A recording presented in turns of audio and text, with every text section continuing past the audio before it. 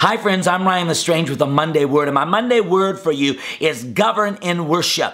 God told me that 2019 is a season to build it. We're going to build our families, our ministries, our financial enterprises, and build the kingdom of God. We're going to tackle the mountains of culture with kingdom influence, with kingdom power, and one of the building blocks is prophetic insight. But we've got to understand that prophets and prophetic people, apostles and apostolic people, kingdom citizens have to value worship. Worship is a governmental activity. When we invoke and invite the presence of God, and the presence of God comes on the scene, the kingdom in all of its weight, in all of its glory, in all of its majesty begins to unfold. Miracles break out when worship goes forth. Deliverance breaks out when worship goes forth. Freedom comes. The Bible said, where the Spirit of the Lord is, there is freedom. When the presence of God comes, the governmental force of the kingdom comes. And that's why prophets, prophetic people, those that love the mind of God have got to love the presence of God.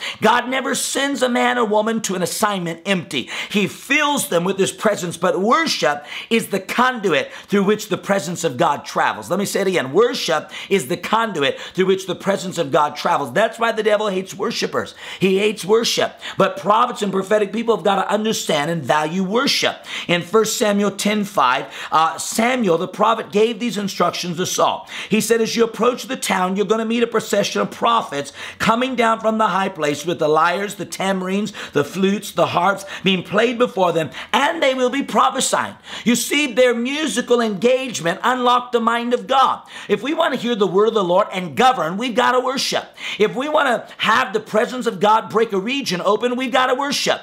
If we want to have the glory of God come and raise the dead, we've got to worship. But we can't just worship methodically. We've got to worship with a prophetic intent and an apostolic authority on it, that we are worshiping to bring the presence of God to regions, to people, and to places. Maybe your family is going through great distress. Govern in worship. Lay on your face in your living room and cry aloud and say, Jesus, I glorify you and worship you. Begin to lift up your sound. David was rejected by his fathers, his brothers, and in the field, he began to worship God. He came to the palace because he governed in worship. I am telling you, there is a bold prophetic generation arising that says we're going to worship God unashamedly. We're going to worship God loudly. We're going to worship God with vibrance. We're going to worship God being completely delivered from the opinions of men. And the devil will always send a religious critic. One of the most vivid examples of this is David. He's king now. God brought him out of the rejection, brought him out of the field, and he's dancing until his garments come off.